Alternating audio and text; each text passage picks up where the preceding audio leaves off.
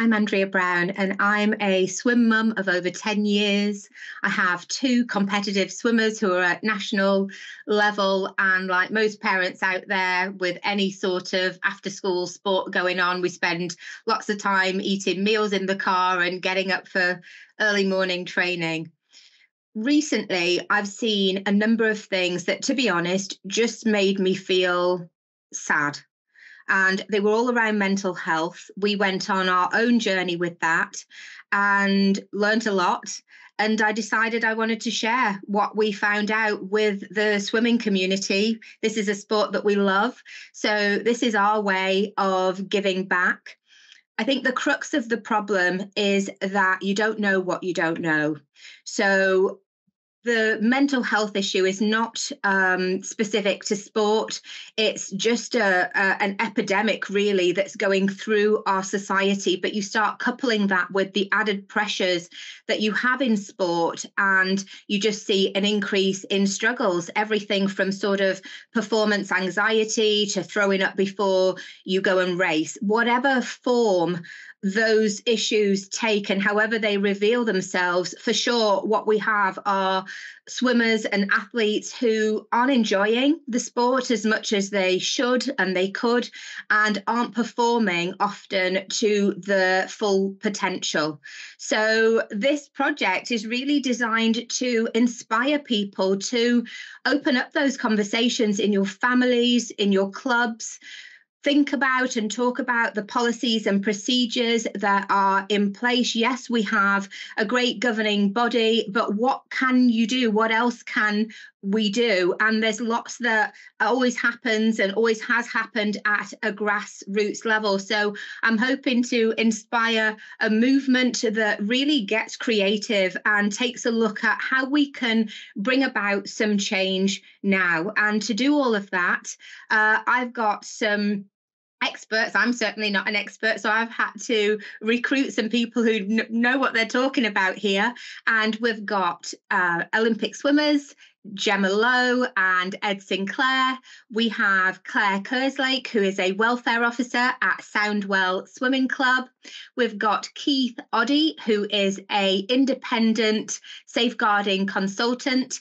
Kike Anunobi is a forensic psychiatrist. Jake Brown is a performance psychologist. And we have Dino Nocivelli, who is a solicitor who focuses on child abuse cases and has done a lot of work with sporting organisations. So throughout the documentary, we are going to be putting a number of questions to our panellists, and I hope you enjoy their stories. They're amazing. And even just using those stories as a platform to open up that conversation within your teams and within your families would be a terrific start. At the end of this, we want to make sure that we've inspired some real action, that it's not just a great conversation that ends there. We want to see people really exercising this muscle around mental health and being proactive about it. So we don't have to wait for there to be a problem. That's often a misconception. If we equip our young athletes now with some of the tools that they need to be able to handle situations, when they get into those challenging and pressured and difficult situations, they'll just do better. They'll just have the coping mechanisms and the tools to be able to respond in a way that keeps their mental health more intact. So accompanying this documentary is a PDF ebook that has lots of notes about mental health. There's lots of free resources and template tools for clubs and guidance for parents as well. So it's been quite vulnerable, really, for us to open up about this as a topic. It doesn't feel comfortable at all. But when I was deciding, should I do it, should I not, I thought that's the problem. People don't talk about mental health. So we're talking about it. And I hope it makes a difference and gives you some ideas on how to get started.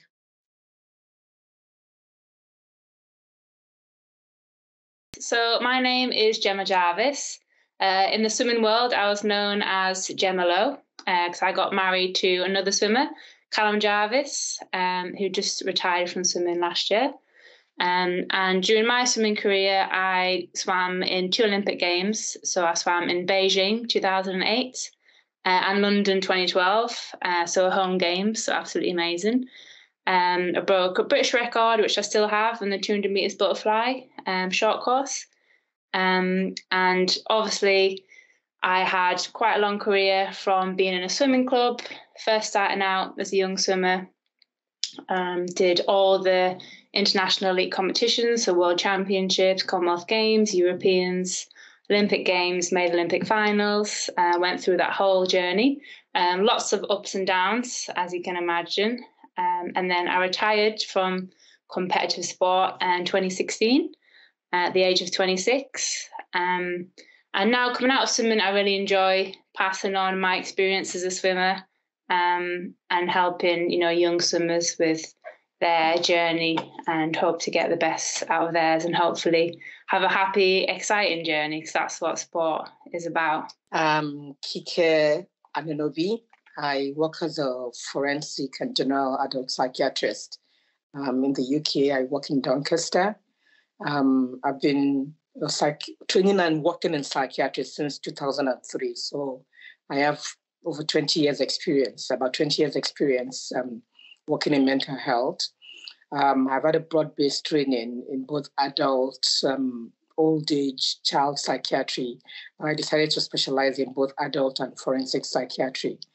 Currently, I work in a forensic mental health unit where you have people that have committed serious crimes, but the crimes were committed because of their mental ill health.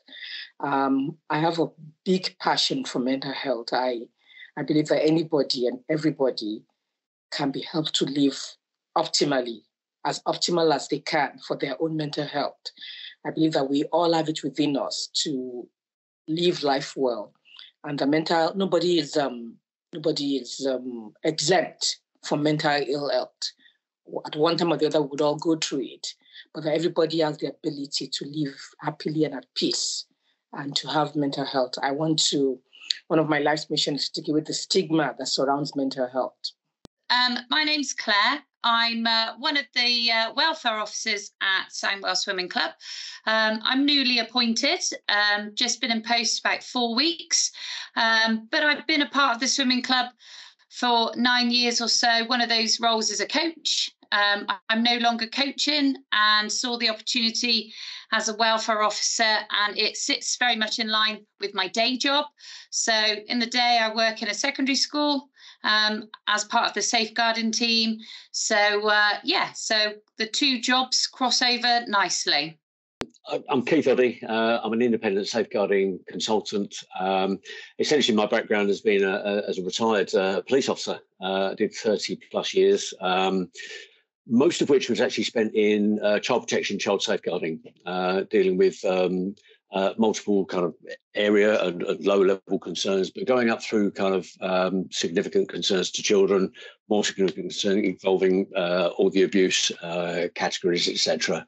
Also dealing with multiple child murders and suspicious child deaths on children. Over the years, I've dealt with quite a number of cases within sport, particularly by those involved with people in positions of trust, etc. So done an awful lot of work with on a multi-agency forum. Really, actually, I chaired and helped set up the first London SMASH, the multi-agency safeguarding hub. So worked on that for 3 years as well. I'm a serious case reviewer for local authorities. More recently, since my retirement, I've been involved in specifically working with a number of national governing bodies in sport, both large national governing bodies and small NGBs as well, which have all got their own issues and demands on resources, etc. But it's been very enlightening actually doing that work across that area. I also work in leisure facilities as well. So that's kind of me. I suppose one particular aspect is that I was an age group swimmer. I also compete regularly masters. I'm a former joint British and European record holder in masters swimming. So very much used to being around the pools and still regularly train. My name is Ed Sinclair. I am an ex-international swimmer. I swam Europeans, Worlds, and then went on to swim at the Olympic Games. My career in swimming was over 10 years, around 10 years. After I retired from swimming, I then went into coaching. I picked up my stopwatches and have been coaching ever since. So I've been coaching now for about 17 years. During that time frame, I've been really lucky. I've worked in elite academies. I've worked in clubs. I've worked in schools. So I've got a really good sort of understanding and knowledge over that period of what the swimming is about, especially in the UK and the structures. I also run a company called Maximum Performances. We do swim consultancy, we run swim clinics, and we give back to the sport. So we run our workshops on technique, we run our workshops on racing, we run our workshops on mental health, we run our workshops on lots of different areas of swimming. And it's really, really important, I think, for me, just giving back to the sport that I'm absolutely passionate about. So my name is Dino Nocivelli. I'm a lawyer and partner at Leigh Solicitors. I specialise in representing abuse survivors from different areas of society, but especially within sport. Yeah, so my name's Jake Brown. I'm a performance psychologist and founder of Mindframe Performance. So we're a sport and performance psychology consultancy that help people try and enjoy their sport first and foremost more, but also try and enhance their performance by helping them with mental tools, techniques, and running through different sessions to really help optimize their performance and how they view their sport and their perceptions around it.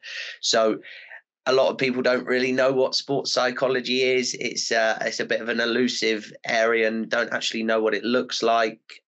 So we work mainly online at the minute. We work with loads of different sports, loads of different issues, but the most common area that we work in is performance anxiety, especially with swimmers. So we often, I'd say around 80% of our work is helping individuals with performance anxiety to be able to better manage their thoughts, better manage their reactions, physiological response and behaviors.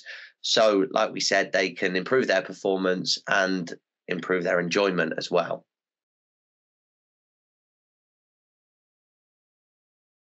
Well, to simplify, when I talk to people who are not psychiatrists, I always tell them, okay, what does physical health mean to you? For some people, it's absence of physical illness, which is correct. For some people, it's the ability to live well, even though they have a physical illness, you know. And the same thing with mental health. The brain and the mind is just another organ of the body. And just like the liver, the kidney, the heart, it is exposed to stressors, which can make it unwell. So that's what causes mental ill health, the stressors that the brain and the mind is exposed to, you know. So that should just take away the stigma, because if we don't get ashamed because we have hypertension, why should we be ashamed because we have depression or because one has bipolar affective disorder? But to define mental health, my definition is that it's a state of mental well-being that enables human beings to cope with the stresses of life. Life comes with stresses. Once you're alive, you would have stress, you know. And when we're able to cope with the stresses that come with life, we're able to realize our abilities. We can learn well, we can work well, and we can contribute to our environment. So it's a state of mental well-being that enables us to live life effectively and well. That is what good mental health is. So I guess mental health, when you think about it, if you compare it to physical health, it's obviously really important because it's whether you are mentally healthily and are happy, and I would describe it as being stable, and being able to, you know, look after yourself mentally, and, you know, knowing what is healthy for you as a person, sort of being positive, and motivating yourself, not putting yourself down. For me, it's hard to describe because I think for everyone, mental health will be different. But when you compare it to the word physical health, you know, everyone knows what physical health is, being healthy, doing sport, keeping fit, eating healthily, And then mental health hasn't been talked about much, I don't think, over the last, couple of decades compared to physical health. It's always talked about. So, mental health, I think, is quite personal as well. But it is sort of being in a safe place, so you can be your normal self, feel like that you are you. That's how I would describe it. So for me in swimming, it's a pretty new thing for me.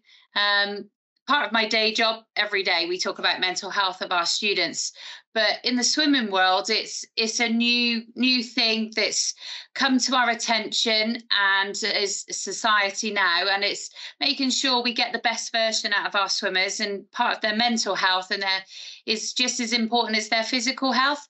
And as a club, we want to be at the front of this and make sure when the times arise that we know what to do or where to signpost our swimmers to if their mental health isn't where it should be and we're not getting the best out of them and they're not being the best versions of themselves. So for me, mental health is a happy swimmer who enjoys their training, and when times are tough, they can turn to the adults around them who they trust, who can guide them and to make sure they're getting the best out of themselves.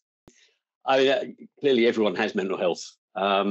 It's just that, each one of us will go through different stages of how well that's performing for us and how, poorly it sometimes that performs for us. So, and I think for me, a lot of it around kind of the sport aspect, most of the kind of involvement in sport is actually very positive, has very positive effects on mental health. And I've seen that, my 50 years involvement within, swimming itself has reinforced that. But of course, there are times which, our individuals, our own mental health can be affected by our own individual circumstances, be they, within a home circumstance, be within another environment that we're regularly involved in, be it sport or another area of leisure, and other effects on life. So, and of course, they can be, significantly devastating. It can be, relatively a relatively lower end of mental health issues where, all the family support and GP support, etc., that can be can help individuals and friends, and so I think it's a variable journey. We're all going to experience sort of different challenges to our own mental health over periods of time. So lots of my clients sadly have mental health injuries because of the abuse they suffered, whether as children or as adults. Often it's been not been treated for a number of years because the inherent difficulties about abuse, especially within sport, there are inherent barriers for all abuse survivors. And where abuse is taking place by someone in a position of trust, there often are difficulties. The issue within sport is that lots of my clients are very good at that specific sport. And for them to drop out, especially if it's going to be a potential career for them, it is inherently difficult, if not prohibitive, actually. And instead, they have to try to struggle with this. We still have an issue within sport whereby it's still a barrier to talk about your mental health, about struggles, about issues you face. And if you do talk about them, there's still this stigma which can stick around with you for the rest of your career. So mental health to me is about being aware of of how you feel at certain points, and being able to express those feelings to others. We are human beings, after all. We are going to get points of high, points of low, but it's about understanding what mental health is. Back when I was swimming, it wasn't really talked about at all. I think we've moved on a lot in terms of what mental health is, and we've still got a long way to go. And the fact that we're having this conversation today is a massive step forward, trying to understand and help young people, young swimmers, especially in this situation, to become more open on conversation, talk a little bit more about how they feel at certain times, and really help them and guide them through their mental health. Yeah, it's a really good question. So for me, mental health is something that everyone has, right? Mental health isn't just the absence of a problem. Mental health is also being happy as well. I think mental health is something that's connected to your physical health as well. You know, they're not entirely separate. How you feel in yourself, how your fitness is, how your physical health is, also relates massively to your mental health as well. So I see mental health as something that's holistic and also something that affects everybody. Even if we don't have a problem, we still have a mental health, and it still massively affects our life.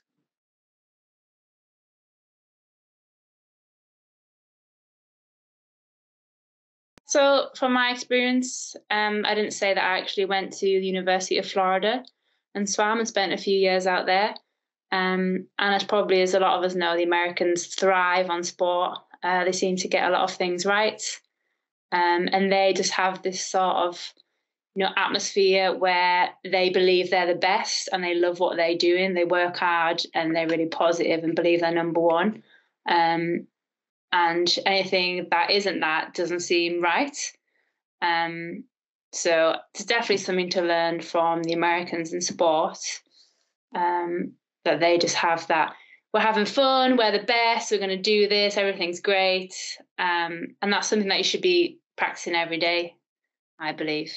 I was a sort of preparation athlete, so I was always looking for ways to get that extra, 1% out of my performance. So I did look into sports psychology and mental health, and I didn't have a clue as a swimmer. I didn't understand it at all. I was very lucky, I guess, to have some good coaching and good mentoring. So when I did struggle with my mental health, I had that conversation with my coach and the people around me, and I think that really helped me. But I would say probably less than 10% of what I did.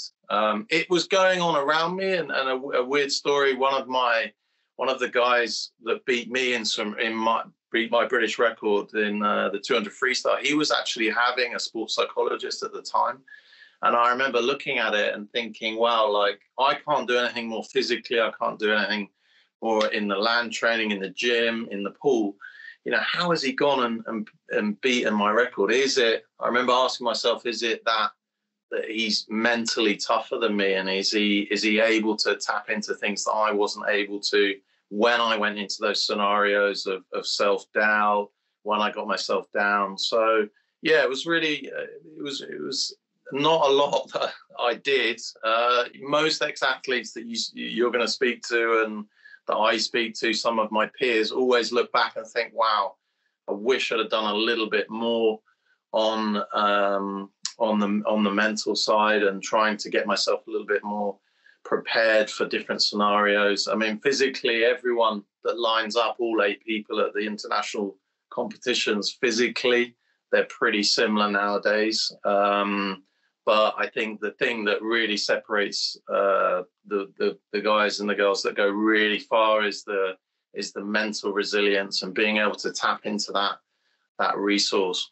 A bit about myself personally. So I've always been obsessed with sport, and I use that word very deliberately. I obsessed with sport. So I've played so many different sports growing up. And for me, it was always the psychological side that let me down. So I had a negative experience with a coach when I was playing academy football when I was younger. Really horrible coach that actually put me off playing football. It made me leave that setup as I was looking to try and pursue a professional career. And that experience I had with a coach didn't just make me leave, that setup, but I actually stopped playing almost altogether. And for me, I think that was really difficult. And look, I've met people who've had way worse experiences, but I think it's really sad when you're so passionate about something and you love it, but someone else is ruining that for you. So I had a really negative experience with a coach, and then also with my golf as well. So again, the football career packed in, and I was trying to pursue a career in golf, so looking at a US scholarship and looking to hopefully become a tour golfer. But it was always the psychological side that let me down. So it wasn't so much a negative experience there, but it was anxiety in competitions. It was becoming really nervous, and when it really mattered, ultimately I couldn't perform. And no matter how much technical coaching I had, no matter how much I worked on my fitness or other areas around it, I still couldn't perform when it matters. I would like to say 100% physical and 0 mental, especially in the beginning of sporting career. And then it might slightly change, 95% physical, 5% mental, which when I've thought about it is crazy, because you always hear on competition day, it's 90% mental, 10% physical.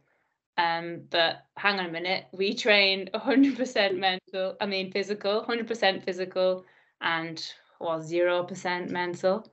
So yeah, it's a bit crazy. As a young swimmer, that when I stopped doing PBs, that was like a real challenge for me. I couldn't believe it, and I remember it absolutely clear as we went to a sort of regional competition, and I swam a couple of races, and I was 1 second, 2 seconds off my PBs, and I didn't understand what was going on, and all the things in my mind were like, I'm going backwards, I'm not good enough, I'm gonna quit. Right, this is going to be my last competition ever.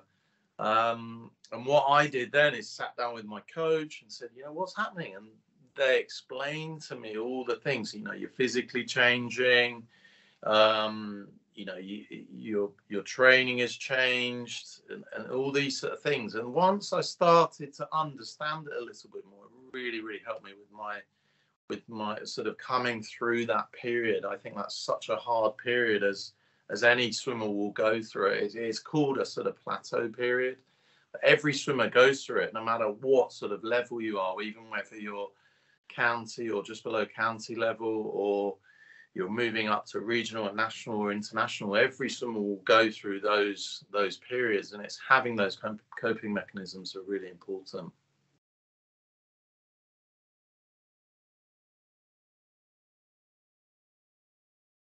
Absolutely. And it's even more dangerous in kids because they speak a different language from us adults. Now, these kids, we know that up to the age of 21, the kid's brain is still developing. We think the frontal lobe that's able to make executive decisions is not fully developed until they are 21. And even then, it's still growing. So these kids don't even have the words to express the way they are feeling. These kids have been taught that, it has to be stiff upper lip, chin up, you don't complain, you just get it done. And they may even think, if I complain, if I express the way I'm feeling, I may lose my position in this team. People may think I'm not serious or dedicated enough. So they just cram it all in. And even kids that are expressive, they express it in different ways. So you might find a kid who is very outgoing, suddenly becomes very reclusive. You can find a kid that just suddenly starts cutting themselves without reason, self-harming. You can find a kid becoming anorexic or eating too much. So you have to be on the alert. You have to know what to watch for. And unfortunately, just like if you tell me to go fly a plane now, I would have no idea what to do. Most people that are not trained in mental health don't have, even though they love these kids, even though they are good coaches or good parents, they may not know what to look out for. So I think at the beginning, we have to know what to look out for. We have to know the individual kid. So the way kid A will respond to a stressor is very different from the way kid B will respond to a stressor. And it has nothing to do with delivering. Some kids may be on top of their game, but they may be crashing internally. And with kids, I'm sure in the last 10 years, the rate of adolescent and young kids as young as 7 committing suicide, it's alarming. I think it's up to an epidemic proportion in my own books, And it doesn't start in one day. A kid doesn't hang themselves or do something to hurt themselves in one day. It's been going on with time until they're unable to cope anymore. Yeah, of course. Swimming is such an up and down sport. So we're so driven in times, hitting a certain time, a certain qualifying time, county, regional, national, And I get a lot of swimmers coming on my camp, and they say to me, "Oh, coach, I haven't done a PB for 6 months. I'm not improving, but I'm training more and everything like that." And then it's just starting that conversation with them and saying, "Well, how are you feeling at certain points in your training? How are you feeling after you've done your race? Are you getting really anxious? Are you tightening up?" It's just giving them the tools and the understanding. It comes back to me of what I do, and part of the reason why I set up the camps many years ago with another buddy of mine who we swam the Olympics together, was to help educate the next generation of kids coming through. And mental health is just a huge area that you can really, really help so many young swimmers with it. And just by starting the conversation, what did you feel before the race? Did you feel sick? Did you feel nervous? Okay, here are some coping mechanisms that you can use going forward, and taking the emphasis away from the outcome, which is, swimming is so outcome driven, isn't it? We want to swim sub 30 seconds for 50 freestyle, and we swim 30 seconds and it's like, oh no, and the world has collapsed and we're never going to go sub 30. And you as a coach, the easiest thing in the world is when the swimmer hits the goal. You're just like, oh great, they swam 29 seconds, great, okay, off you go, let's work on the next race. But it's the swimmer that doesn't hit that time and goes through that down and really gets down, and their mental health really takes a hit. It's then having the conversations, well, look, maybe you were a bit, you were focusing a bit too much on the time. Maybe you didn't focus on your processes, like your start and your underwaters and your finish. And that's what we try and do at Maximum Performance. We're not doing anything complex. We're just trying to help the kids to start the conversation, number one, and then build their confidence and understanding of where they need to be and what they need to focus on. Because as an ex-athlete, I have that understanding. I had a coach who would constantly make my life miserable. He would tell me things like, "You're not good enough," or that I was letting the team down, and he even called me an attention seeker when I was extremely ill, and he refused to believe me. I was away at boarding school for swimming, and all the friends that I made there never felt like true friends. And when I left, I barely got a true goodbye from anyone. I'm now back at the small club that I started at when I was 8, and I'm still scarred. I'm scared to do anything after all the pain that he caused me, and that's quite a lot for only being 14.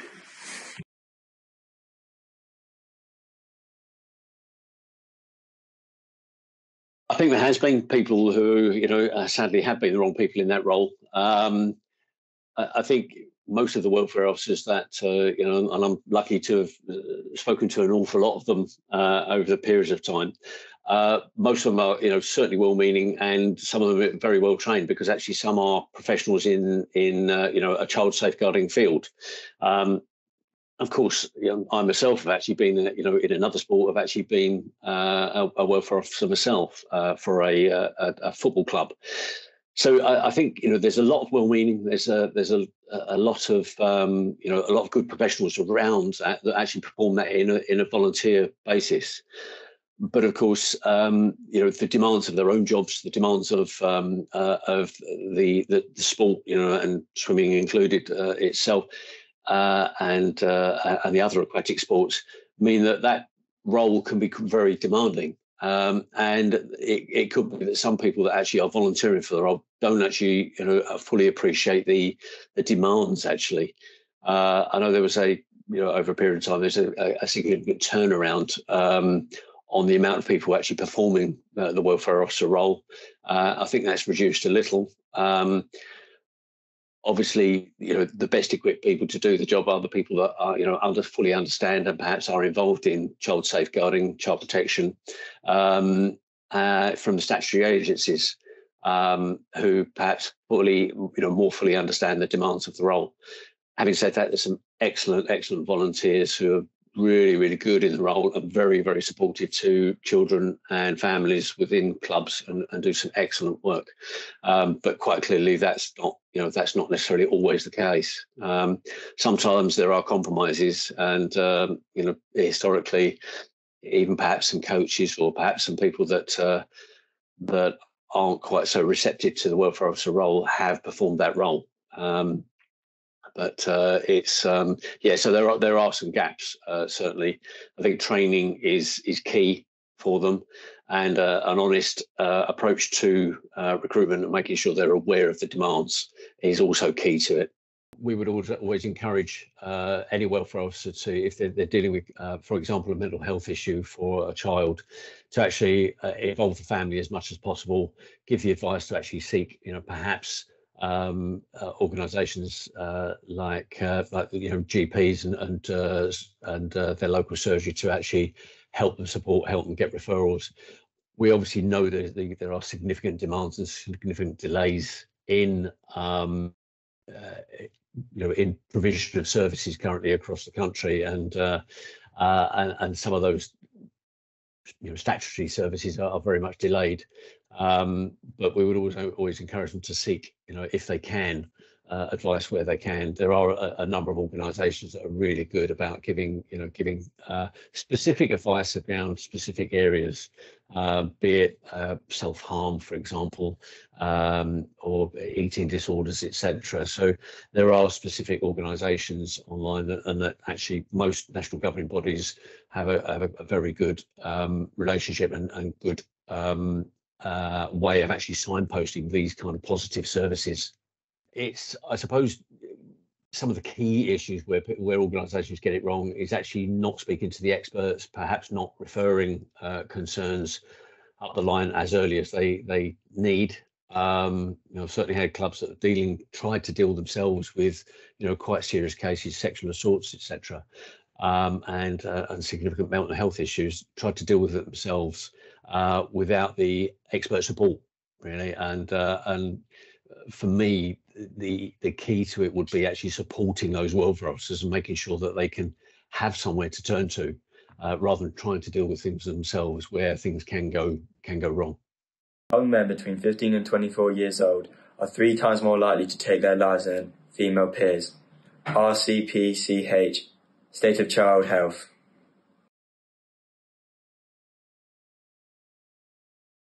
I think it is important that swimming clubs know what to do regarding strategies for mental health support as much as it is in schools. Schools, we're a team, got loads of agencies that we can call upon when we need to. Whereas in a swimming club, it's a lot more isolated, smaller numbers, fewer experts, and it can feel quite a lonely place and know what to do. So having a clear strategy about what to do when situations arise is the whole reason I wanted to be part of this. So as a club, that we can we're ready if something was to come ahead, and we would know what to do. So just being proactive rather than reactive. The the leaders of this competitive sports are not even aware. They're aware that they face pressure. Definitely, I'm sure they're aware of it. But they're not aware that these kids need help to cope with this pressure. They assume that, well, they are strong kids, and the parents think they're strong because these kids are usually high-achieving, very capable kids. So they just assume that they are okay. But I don't think any kid is okay. I don't think we can leave our kids and assume they're okay in this day we live in, even without competitive sports. And that makes competitive sports just makes it much more difficult for them. It's an incredibly tough journey, for swimmers, but there are a lot of positives to take away from it as well. And I think sometimes it's hard for the swimmers to see the positives when they're in the thick of it.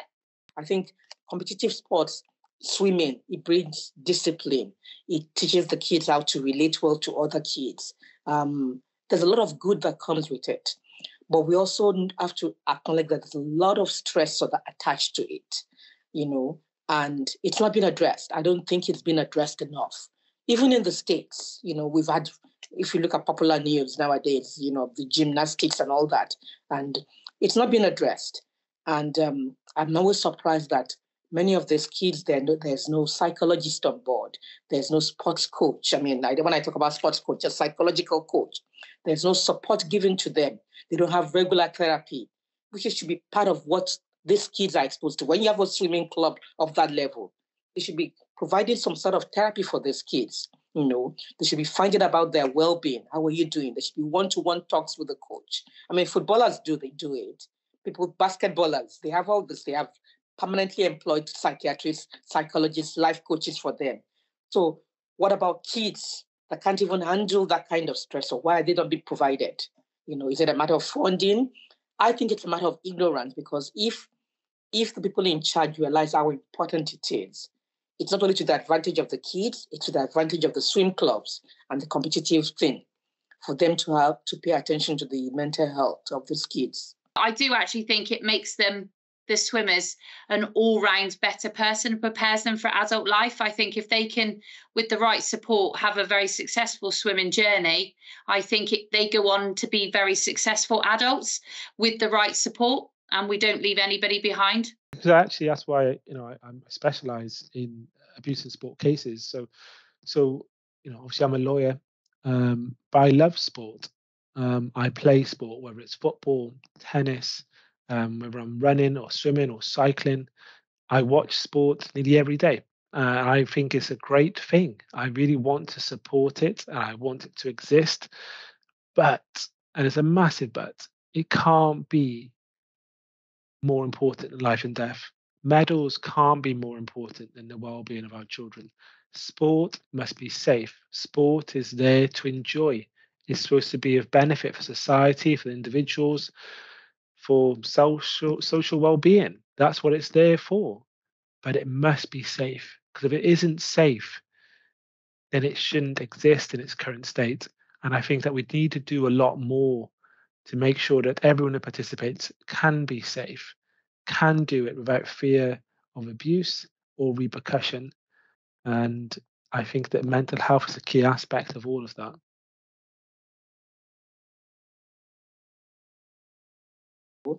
I think it will make a big impact. You will find more athletes that do well, even when they stop being athletes. You'll find more athletes that are both physically and mentally competent, You find less athletes becoming drug addicts, using alcohol, or not just coping. You'll find happier athletes, because what if once the swimming stops? Even when they are swimming, it's just a small aspect of their lives. They're going to be children, they're going to be siblings, they're going to be parents one day, What about those other aspects of their lives? I think I'm bold enough to say that we're going to raise athletes that are going to be in trouble if we don't take care of their mental health. They may be more difficult for them to achieve their full potential as athletes. So they can. I'm not saying it's impossible, because you've had athletes that have not had mental health care, but it will be much easier if attention is paid. There'll be more of a whole person, because our lives are made up of compartments. We're not just athletes, we're students, we're parents, we're husbands, wives, lovers, children, where we'll get a job one day. And if we don't, I think good mental health is what binds all of those things together. It's not about, you have lots of very rich people, lots of very successful people who are deeply unhappy, who have poor mental health. So it's not just doing well. Doing well it's not synonymous with good mental health. That is a very good question. And, I can say absolutely, I think it would, but then you can't say that for everybody. Everybody's different. I can only say from my own experiences. And when I think about it a lot, obviously I was pretty successful in my career, and a lot of young swimmers would be like, oh, amazing, she achieved so much, but I was actually quite disappointed with the way my swimming career ended, which, when you come out of it, it's a bit ridiculous. But when I was young, in the small swimming club, as you are when you start out, I used to get super, super nervous. So to the point where I was actually physically throwing up behind the blocks, that I was so nervous. So I used to have this blue sports drink when I was young, as you do, just thinking it's good for you, giving you energy. So I remember a few times I used to actually physically throw up behind the blocks, and it would be this blue liquid from this blue sports drink.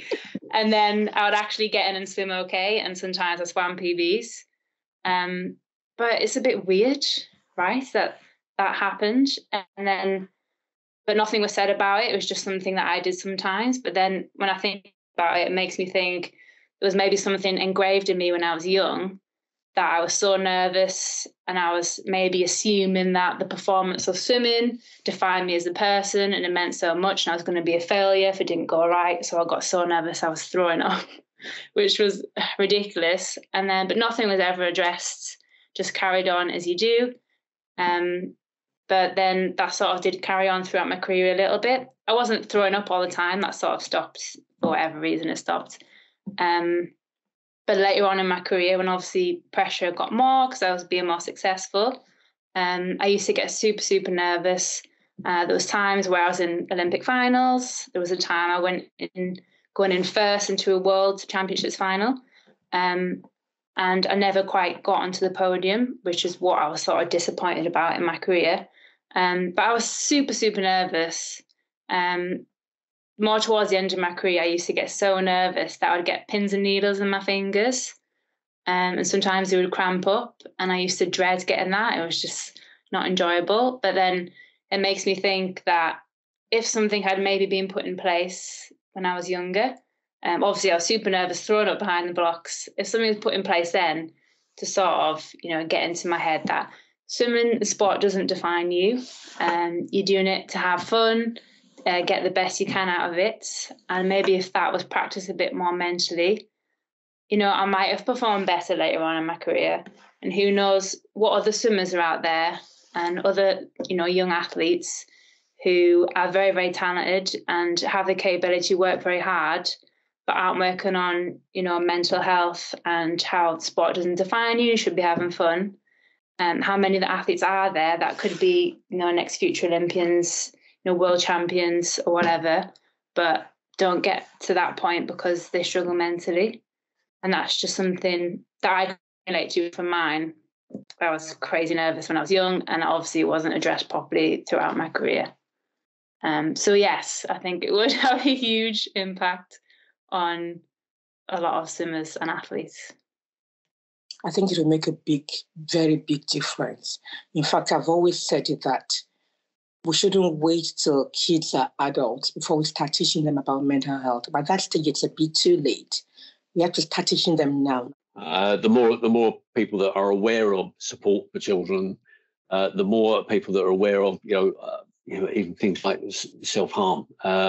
Clearly, there's certain areas of mental health that might be more apparent in certain other sports, and swimming being one of them, clearly due to the physical nature, etc. But the more support that is available to people who are around the child, includes welfare officers and parents, etc., the more opportunity to support that child, the better. So, it's absolutely key to make sure that people are aware there are different resources out there in order to try to support the child, albeit there are limitations on kind of some of the statutory support services. I think the key thing, and this is something I've campaigned for a long time, is that we do need an independent sports ombudsman. I think that each sport has a different set of regulations and rules, conventions and customs and culture, importantly. And sport can be difficult. To be the best, you have to train hard and be resilient and persevere. And obviously that is true and right. At the same time, we have to protect the athletes which are involved. An independent sports ombudsman would make sure, hopefully, that every single sport had the same standard and duty of care, which doesn't apply to the current time. Every single person who's involved in that sport could feel that they can report to someone who's independent, who's not in the sport, and they would be treated fairly and objectively. The other factor which is important is that there's different forms of abuse and different levels of abuse. And what every sport should be doing is trying to eradicate all forms and all levels as soon as they possibly can. from low-level concerns and allegations all the way up to the most serious, and signposting and supporting where they can, whether it's to the police, whether it's to therapy and support agencies, rather than trying to keep it internal, which often happens for far too long, where there's been a breakdown in trust because there's been abuse. They really should be trying to support that athlete and signposting to others who are often better placed to assist and support that individual. And there's no official procedure in place with how to start helping with, what mental state you're in before racing. And for me, if I threw up behind the blocks and then I swam well, then it was just sort of brushed aside. But it's not quite right, is it, to be thrown up behind the blocks? But people, the staff, parents probably don't know, but just because you don't know doesn't mean you should just brush it off and forget it. Because a lot of situations it might not be okay. I think even just talking about it, Andrea, would probably be a start. It is going to make such a difference. The amount of swimmers that stop swimming because they don't understand, what's happening, and because they didn't swim PBs, they didn't get selected for a team, they didn't get a medal, they didn't get a final. If that education is there and around mental health, that's just one scenario, right? Just around mental health, it's going to be a massive positive effect for the generation now and for the future generations in swimming. I think it's just going to be so important to have those things in place. I'm going back to my career, not a lot was in place. Now, quite some years later, it seems that we're going in the right direction, but we've got a lot of work to do in getting these guidelines and these things in place. So, but I'm optimistic. I think the conversations are happening so much more. We're talking today. The communication, the ability to communicate is getting a lot better. So I'm pretty optimistic that it's going to be. The thing is, I think with mental health, it's not just, and this must be sort of, really important to get across, but it's not just one meeting about I feel down and then you go away and you work on it. It's a constant process of having meetings, having conversations, and over a period of time, then it's increasing your getting your mental health to a better state. I think it's really, really important.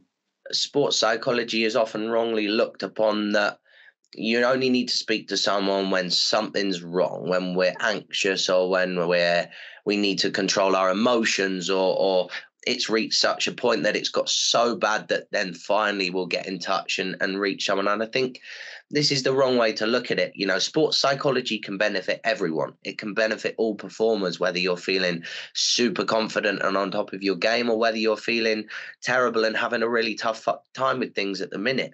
It's important that we don't look to sports psychology when something goes wrong. And it's only this fix-it mentality around it. It's very important to be proactive with things, right? When it's going well, why is it? What are the psychological aspects that you can improve and you can replicate? What are the factors that are reliable, repeatable, and dependable that make you good, so you can stay at the top of your game for as long as possible. Sports psychology is often something that's reactive. It's a solution when something's going wrong. And I think the shift that we'll see in the next few years, and I think it's happening now, but sports psychology isn't just about dealing with problems. Sports psychology is something that can be proactive. It's something that can be preventative. It's important to have these tools in place, ready to use in case something goes wrong, or just ready to use to enhance your performance anyway, rather than a last-minute solution, a last throw of the dice to try and improve or deal with a problem that's arisen. Sports psychology is something that we should be more proactive with. The brain is a muscle too. If you don't train it to be strong, it will be weak. Nobody becomes strong by accident. We either become strong by experience or we teach ourselves to be strong.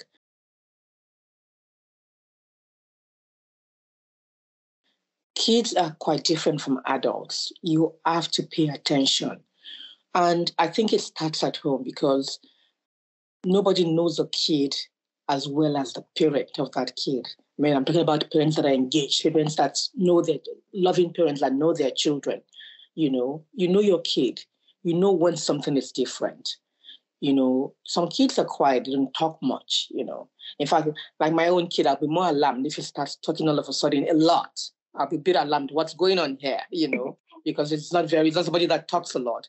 But if you have a kid that's quite chatty and happy and outgoing, and suddenly this kid becomes reclusive, doesn't talk much, even if it's normal teenage behavior, it's a good thing to ask. And you don't just walk up to them, what's wrong with you now? That's not going to work, You know your own kid. You know what's going to bring them out of their shell, You have to learn the skill. And there are books. I read those books when my own kid became a teenager, even though I'm a psychiatrist. There's a book I like, How to Talk So Your Kids Will Listen, and How to Listen So Your Kids Will Talk. There's one for teenagers too. I read that book because it really helped me to understand the language of my kid, to understand the approach, And I know my kid. I know when he's unhappy. I know when he's excited and he's happy.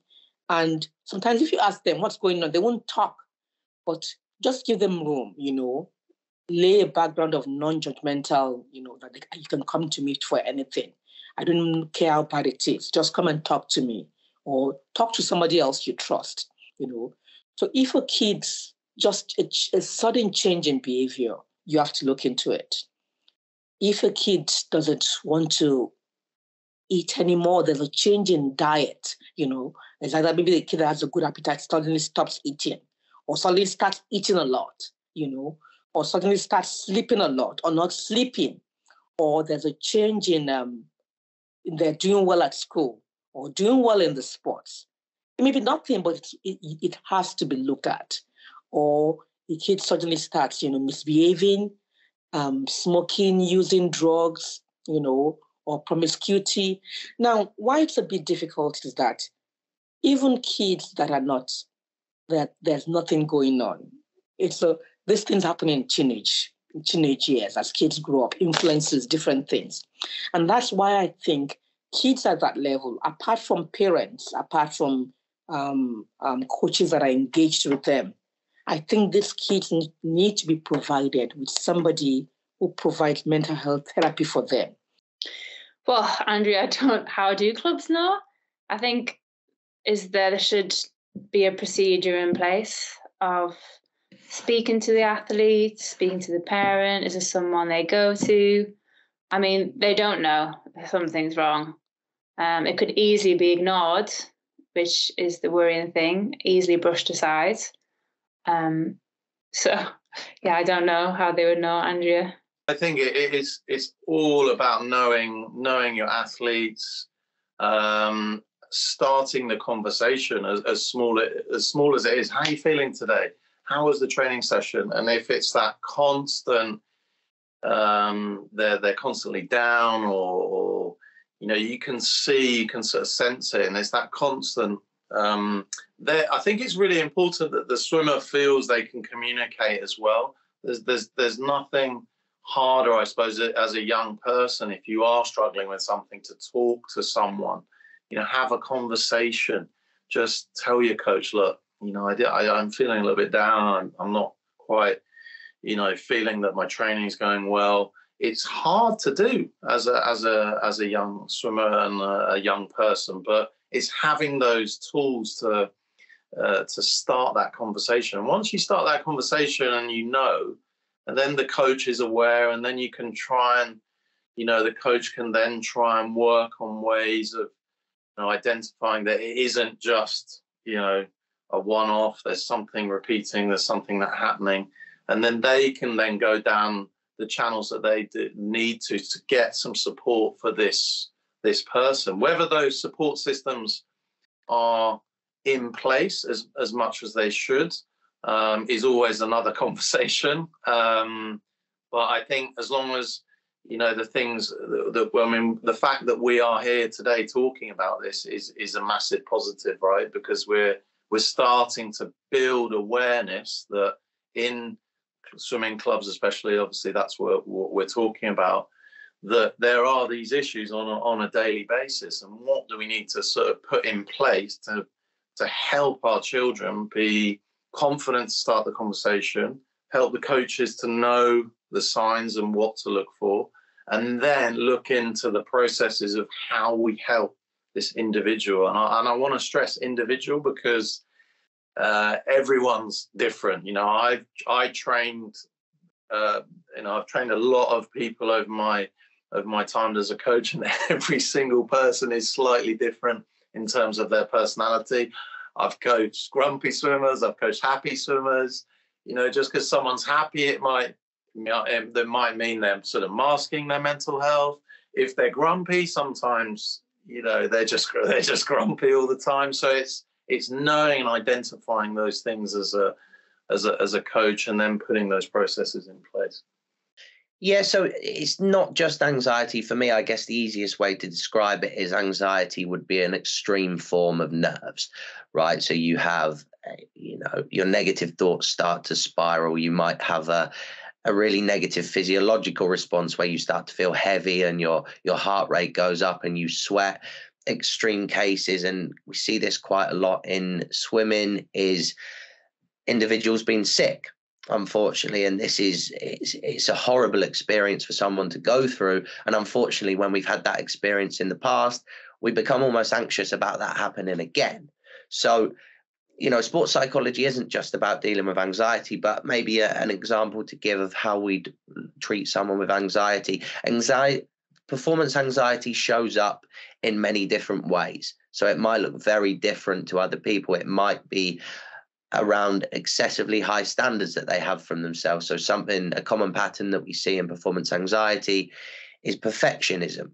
And unfortunately, swimming is a sport that lends itself to perfectionism. We're always looking for that extra millisecond. It's a sport that's based on outcomes and times and PBs and achievements. And that can drive a lot of these worries about needing to be perfect and needing to get everything right.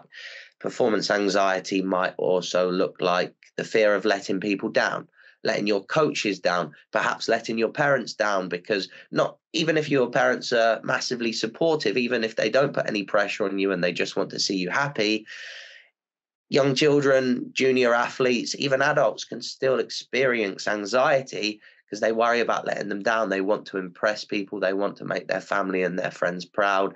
And this can cause some of the symptoms of anxiety as well. So it does show up in lots of different ways. And it's very important not to just group someone and just treat them under the umbrella term of performance anxiety, because it shows up in different ways and it looks very different to different people. But it's important to kind of dig deeper into where this is coming from, what the symptoms are, any causes, any different triggers, so you fully understand how you can go about supporting that individual in the best way. When 17-year-olds were asked if they had ever hurt themselves in an attempt to end your life, 7% replied yes. When asked if they had ever self-harmed during the previous year, 24% responded that they had. The Millennium Cohort Study.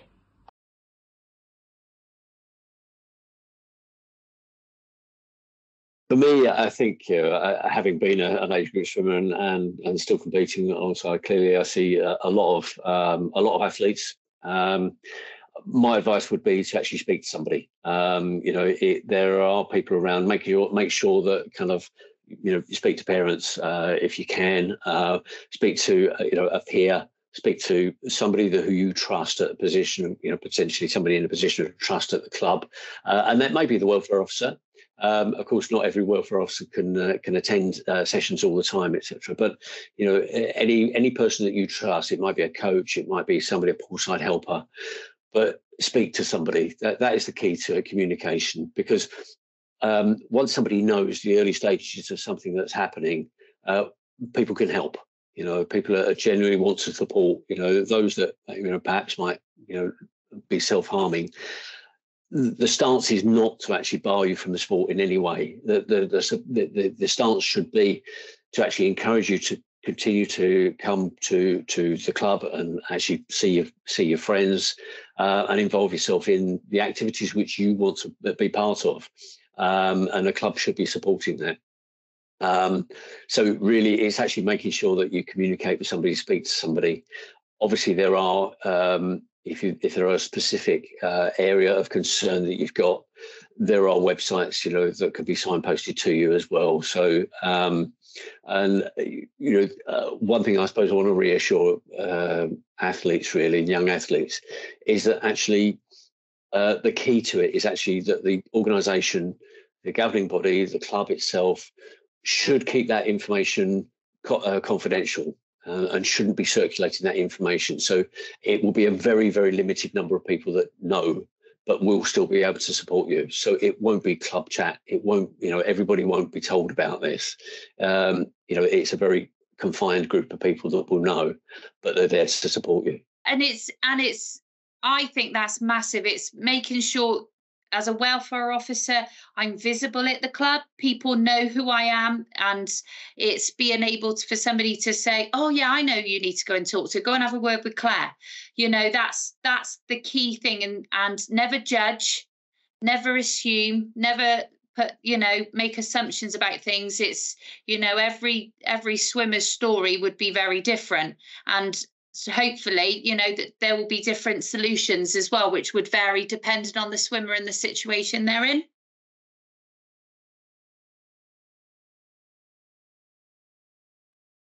I think possibly, yes, they are. Because, when you're young, you're learning so much all the time. You're still sort of figuring yourself out.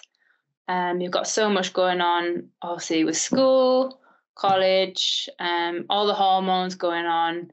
When you're young, you're sort of comparing yourself to everyone, your body's changing, and then obviously to throw the sport into it, all that competitive side. I'd like to think that competitiveness is a positive way, but for some young athletes, if they don't know how to handle disappointments, are they just going to keep putting themselves down, lose their confidence? I guess because you're always you're still growing and figuring yourself out and learning. And there's so much going on when you're growing up. School, friends, sport, body changing, friends in sport. Do your friends like you in school? Do you have time to hang out with friends in school because you're doing sport? So yeah, it's hard to say. It's definitely more susceptible in young athletes, but when you think of it like that, then yes, probably. My role has been in managing many, many cases, hundreds and hundreds of cases over the last 8 to 10 years within various sports.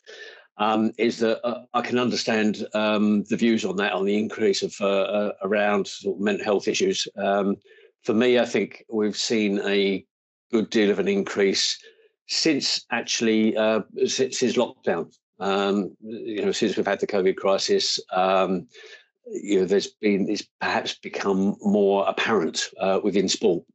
Now, hopefully, there's a route to actually try to deal with that and sport to be more receptive to the issues that people are actually going through.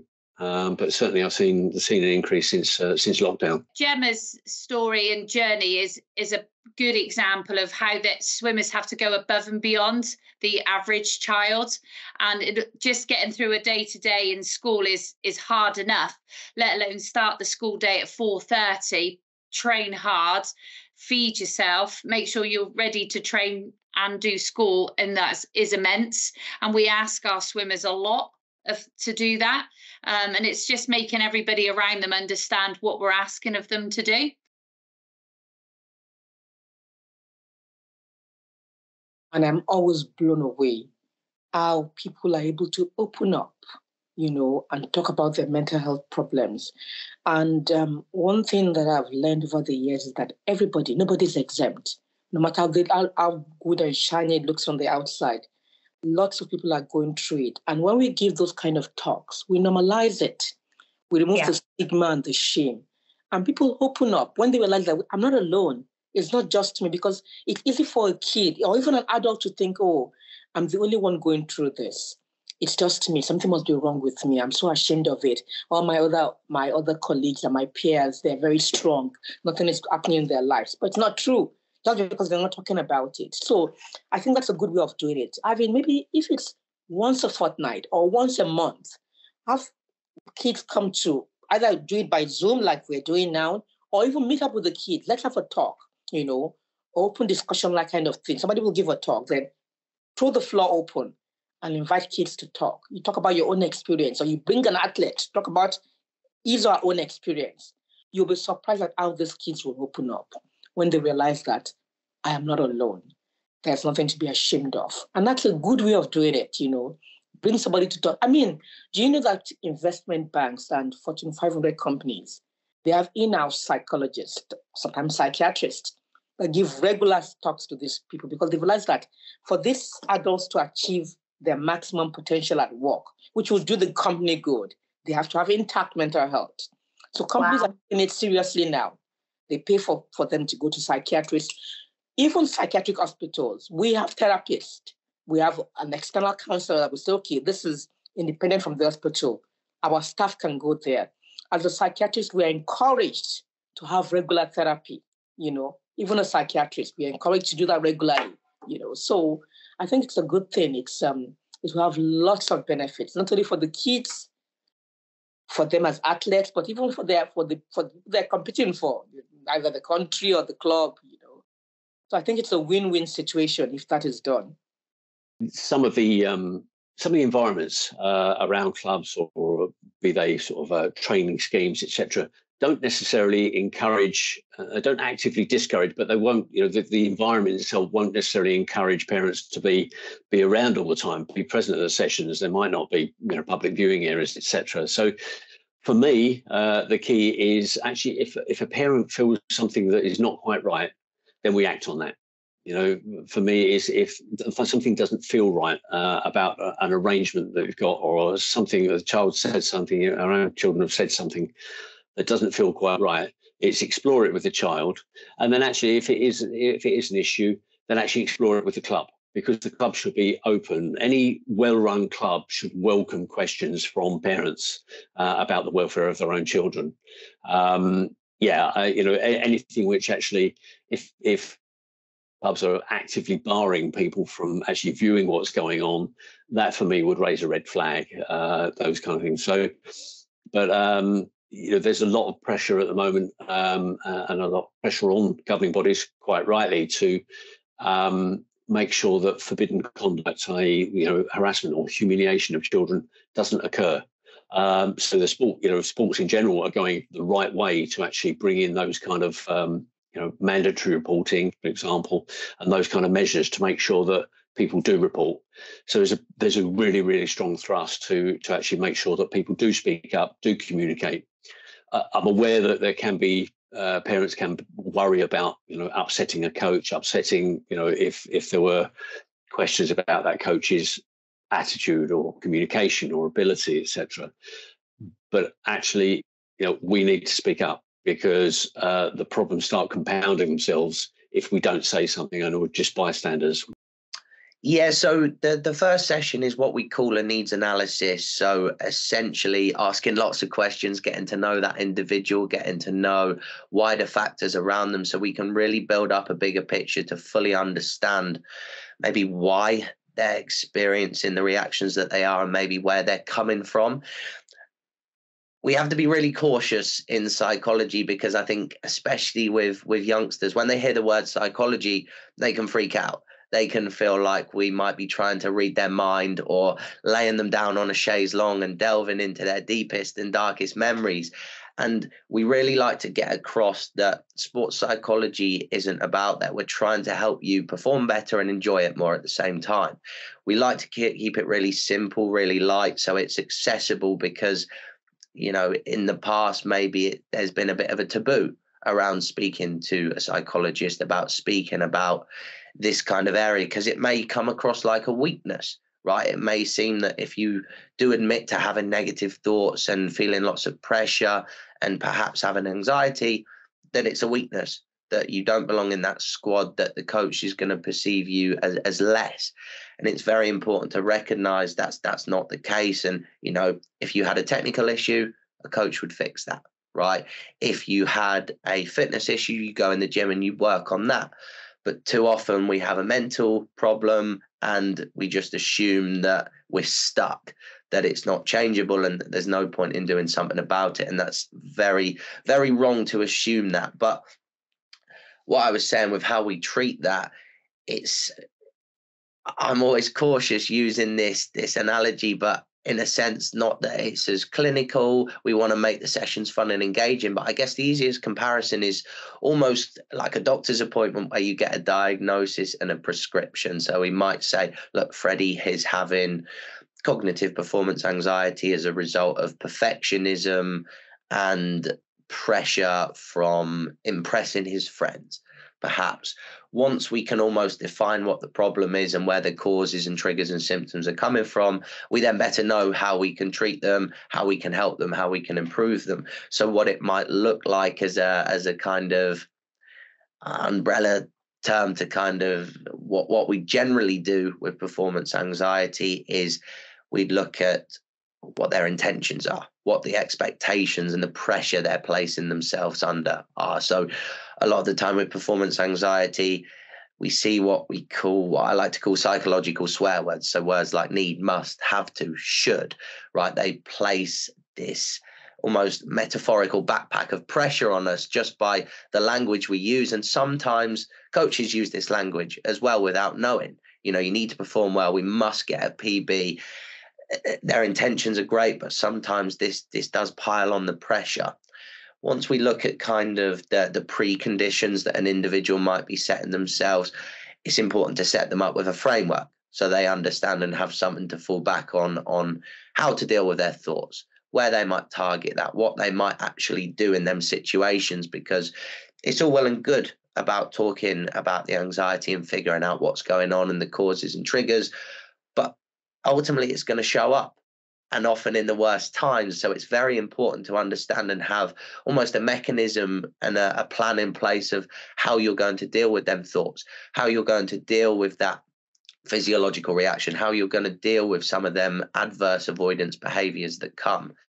I think the main thing for all sports is that often they are reactive rather than being proactive. So we see abuse in football from 2016-17 onwards. But then we have to wait a number of years to see the abuse in gymnastics issue come out. And then more recently, abuse in swimming. Next year, it'll be abuse in cricket and some other sports. Sports should be proactive and should be learning from others where they failed or there's been issues. That's the first thing which should change. Secondly is independence, and transparency is so key, because if there's been a breakdown in trust, if someone suffered abuse, to expect them to trust that same institution which failed them initially, to then do the right thing and to investigate and to punish their abusers, it isn't going to happen. It doesn't happen without that kind of support and therapy coming from an external body. So I think that those are some of the key things. Be proactive, be independent, be transparent, and always put the athlete first. They must be the paramount concern, because without the athletes, there is no sport. I've experienced bullying, and it was a difficult time for me.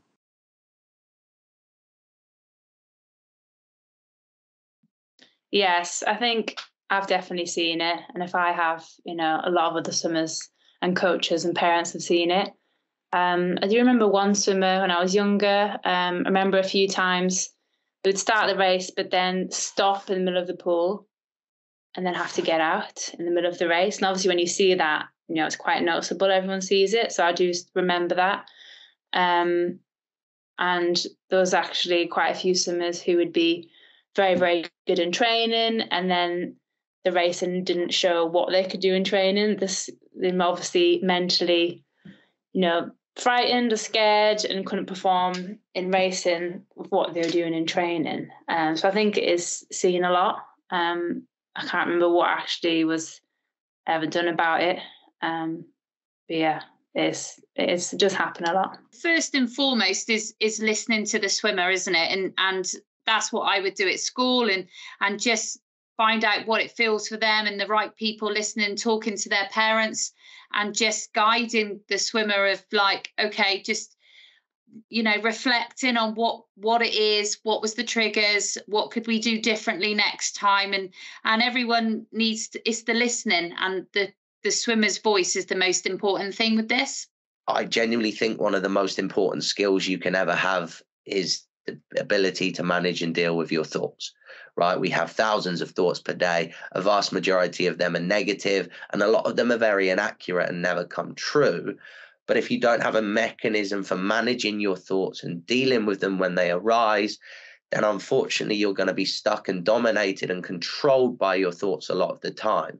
It's very important to have control over dealing with your thoughts rather than your thoughts controlling you and controlling all your reactions.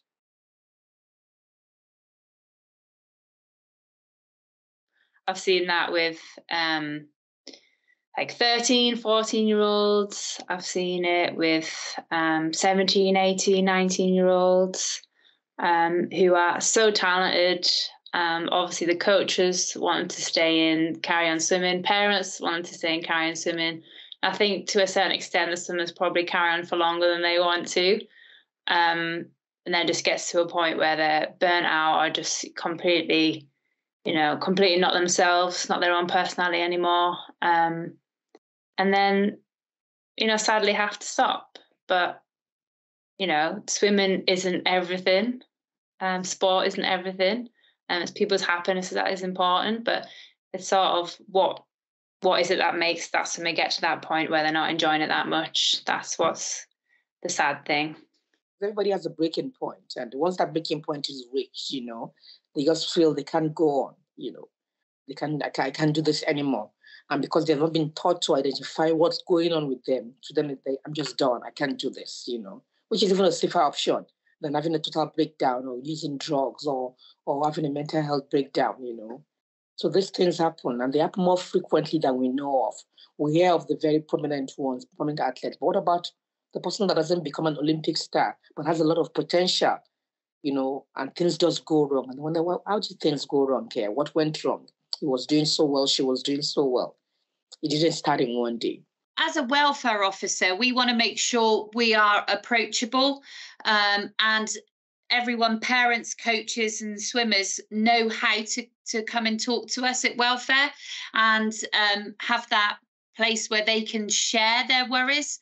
And it's just making sure as a club that it's signposted, so regular communications with parents. Hi, we're here if you need us, that type of thing. And then getting them to share their story and share what's happening, and then getting together face to face and having a conversation with the parent, the swimmer, and talking to the coach and making everybody aware of what it is. It's communication has got to be the key. I haven't had to deal with anything like this at Soundwell Swimming Club yet. But that's what I would expect, that my inbox would have an email from a parent or a coach saying, this is what I've noticed, this is different, this is a change in their behaviour, what do you think you can do? And my first point of call would be to speak to the swimmer, speak to the parent, and just kind of ask some questions about how's it going and that sort of thing. I think that's one big thing people are afraid of, that, if I say something to my kid, will that make them do something, or will that put ideas in their head? No.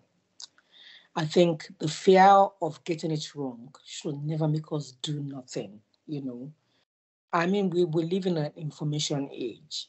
All you have to do is go to Google and think, okay, this is what my kid is going through. How do I approach this? You'll find some information. Or you'll find somebody like me. I mean, I can't tell you how many people come to ask me. People I don't know at all. Somebody will just say, oh, I know somebody who might be able to help you. Talk to this person.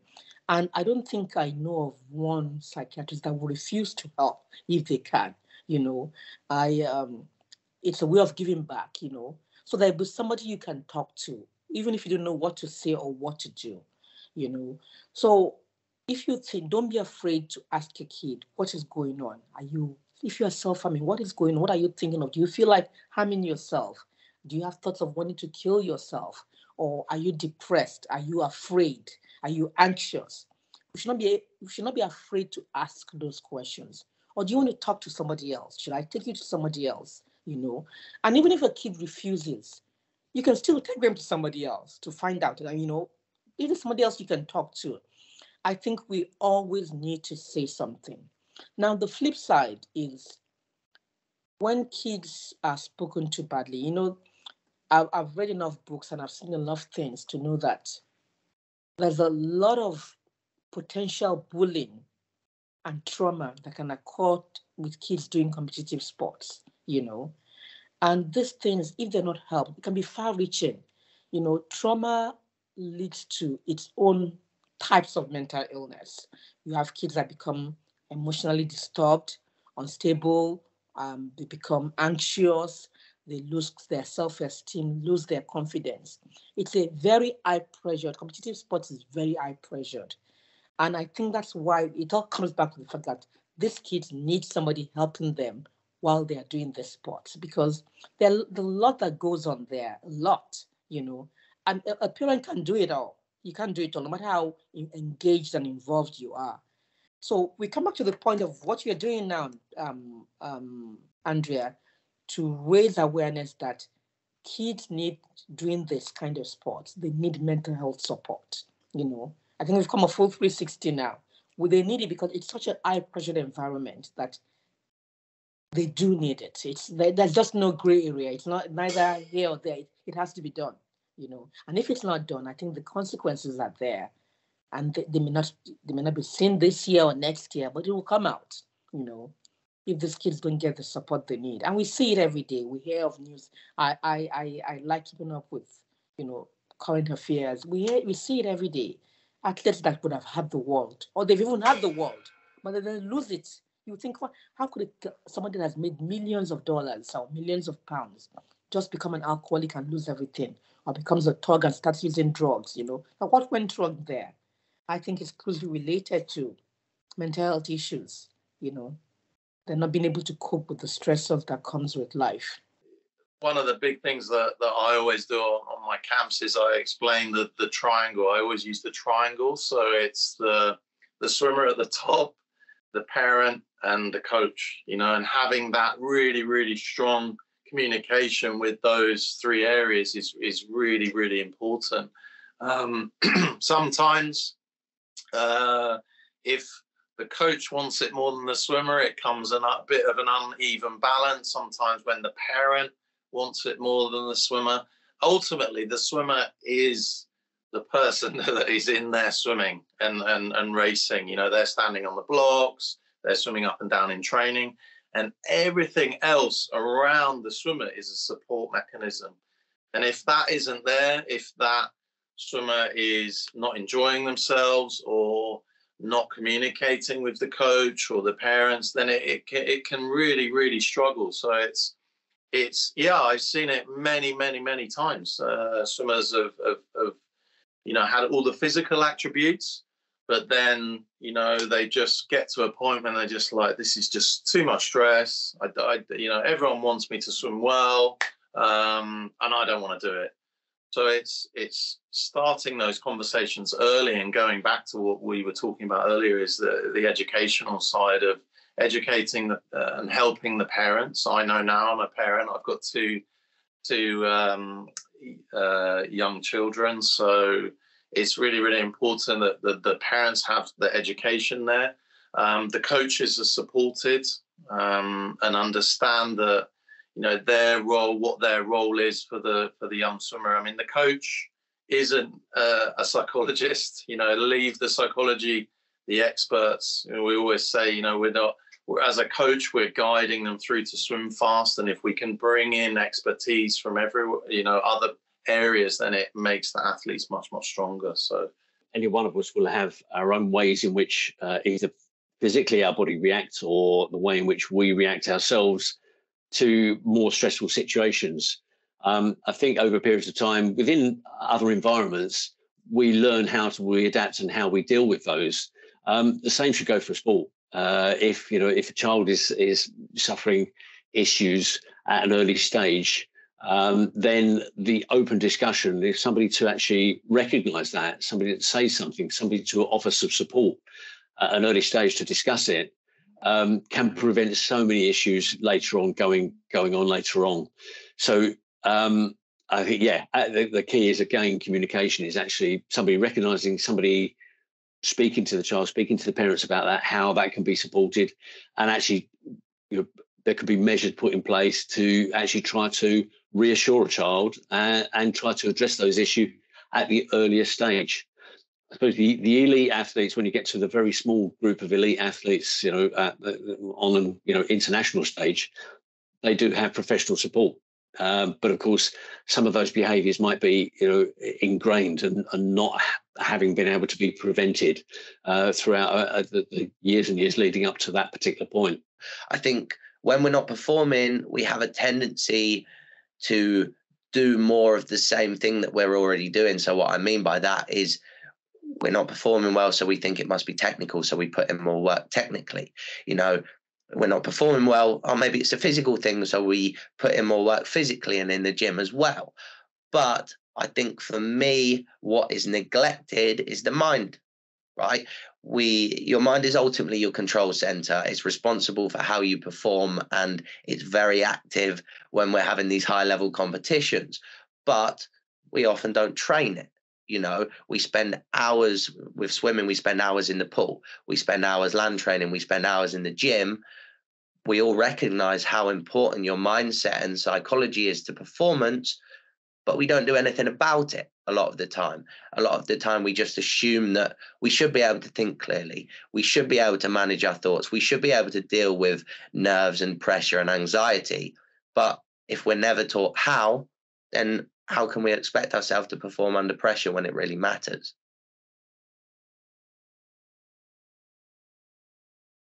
In swimming, it's a very crazy sport because everybody is, half naked all the time, little swimsuits. And it is a huge thing, like as a girl, as a woman, starting your periods, going through puberty, swimming, very difficult with periods when you're first learning, right? Half naked, always worried about when periods are going to come and how to deal with it. So hard. Never mind just being in school and dealing with it in school as a student, but then being in the pool, girls, it's very tricky to learn. And it's not something that I myself, you feel comfortable about talking about with your coach. And then obviously like body changes. I think I would say I was quite mentally strong with my body weight and being able to manage what I was eating. I think I was quite lucky with that. But it got to a point in my career where we started having our skin folds done. I think I was 15 when I first had my skin fold. At the time, I was just like, whatever, it is what it is. This is what we're doing. And I thought I was quite slim, a fit young girl. But with my first skin fold that I had done, I was actually told that my skin fold was really high compared to the elite athletes, which was the aim. So for me, I was like, oh, quite a big shock. So I had to change. Well, I got advised to change my diet, which made me more lean, which is what they were aiming for in the elite sport. And, I managed with that okay. Not everybody does, because it can be very difficult. I managed with it fine, and my skin folds did come down. I was more lean, and I improved in my swimming over those years. But it did get to a point where I actually stopped having my periods for quite a few years, and I was totally healthy. I was totally fine. I always had energy. I always ate plenty, but very, low fat foods, non and high sugars. But it got to a point where I thought to myself, I'd made this up in my head, that I thought if I got my period, I was too fat. Which, when I think back to that, that is a bit nuts. But I was always healthy. There was never any worries about anything like that. But I don't know whether not having any periods is normal in elite sport. But I think mentally that's not right to think that if I have a period, I'm too fat. And obviously girls go through different body changes. So, Andrea, it can be very difficult the changes the girls go through. And some girls can handle it better than others. But yeah, it's so difficult, and I'd like to think the support is there for girls that really do struggle. But then obviously the boys go through their body changes as well. So there's a lot going on, but that's just from my experience. But I was always healthy, so. Yeah, I think it's very, very tough, very, very tough.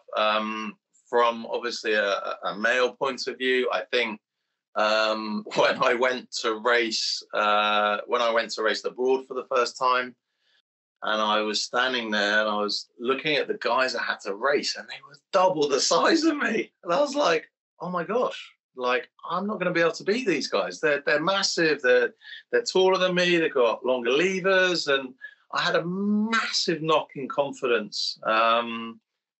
And I just really, really struggled with that. And then I dived into the race, and I actually did quite well. And I sort of asked myself, why am I able to do this? And my coach said, look, because you've got good technique, you've got good pacing. And then I started to look at, all those other processes. It's not just about what you look like. It's not just about being conscious and looking at other people. And that was my sort of experiences as a swimmer. I think when you're going through it, when you're coaching swimmers that are going through it, is a tough period, but the earlier conversations are much, much better. You will, when you get a really fast swimmer from a young age, it's better to have that conversation earlier and say, look, you're swimming super fast. You've made some really, really big jumps in the time. There is going to be a point where you might get a little PB and the margins get a little bit smaller. And it's sort of education really, and helping the swimmers with that is super, super important. So any advice would be helpful, and it's going to come. Obviously, puberty comes when you're growing. Always going to be hormone change going on, body shape changing, metabolism changing, and it comes at different ages as well. Obviously, which can be a difficult thing. But obviously, if you get young athletes performing well at a very young age, is there something that they should be preparing for before puberty comes, mentally and just sort of in a nutrition side of thing? But I think it should all be positive. It should all be exciting. Growing up, learning new things. It should never be a negative thing. It should always be positive. And I don't think we should shy away from it. As long as it's always done in a positive way of advising to help to get the best out of each individual.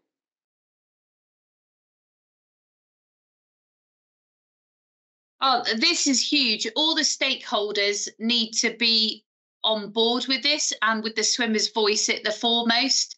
And it's understanding the swimmer's perspective is going to be very different from the school teacher, from the parent, from their best friends and the coaches. So it's important that all of us are working together to make sure the the swimmer in this case, feels supported from every angle, and everybody brings something different to the child's swimming journey. Absolutely. I think that is actually a key thing that needs to happen. With myself, I was quite lucky. I was the one, my parents were the ones communicating between my school and what I was doing. And my school was very relaxed and supportive. But not all schools are going to understand and be like that. And if there can be some connection between sports clubs, the swimming clubs and the schools, and amazing, that would be so good. Teachers understand what's going on, like why they're tired in classes, sort of timings of everything, competitions, exams. I think that would be a key thing, a really good thing to happen. I think collaboration is absolutely vital. Unfortunately, historically, the collaboration has been in the past mainly around where things have gone wrong. So perhaps the school won't be speaking to the club representatives or the parents until something's gone wrong. And I think actually preventative measures is far, far greater. So if a child is having some issues, then quite clearly the team around the child, that is, us from being parents, from the school, good communication with the school is absolutely ideal, because where the demands become more difficult, be it from either school or from the sport, from a particular sport itself, then sometimes those can collide. And actually and that collision of demands on a child can actually put unnecessary pressure on that child. So any collaboration, any early discussion, any raising of an issue to a school or somebody else around the child can be really, really good and really positive, and actually prevent issues going forward. Like yourself, I've seen a lot of really, really good practice where excellent people have understood the demands on a particular child, on children as they're going through a kind of a particular sporting time or a particular difficult time at school. But they're encouraged through that and supported through that. And if they're feeling supported throughout the different parts of their lives, both from parents and both from their various environments, then that can only be positive. So it's absolutely key where things are starting to collide. As a swimmer, I train every day and sometimes twice a day, and it can be really disappointing when I've been working really hard and I don't get the time that I want.